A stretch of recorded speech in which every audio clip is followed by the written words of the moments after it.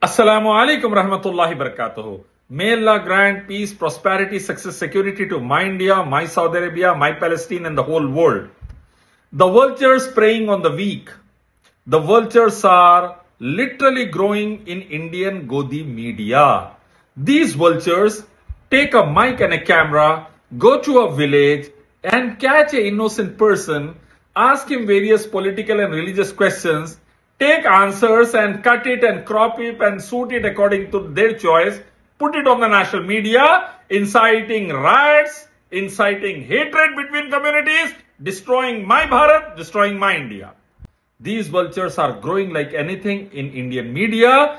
Cancer for my nation. Cancer for my nation.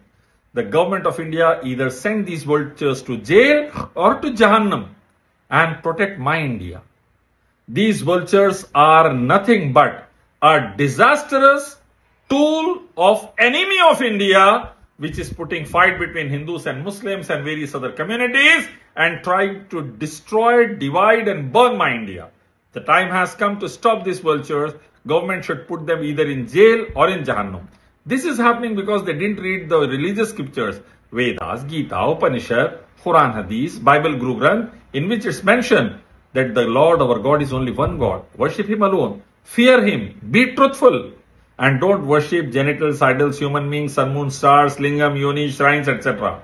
They never read it. Hence, they became the tool of Satan, destroying my India. The time has come to stop them at the earliest and protect my Bharat, my India. Assalamu alaikum.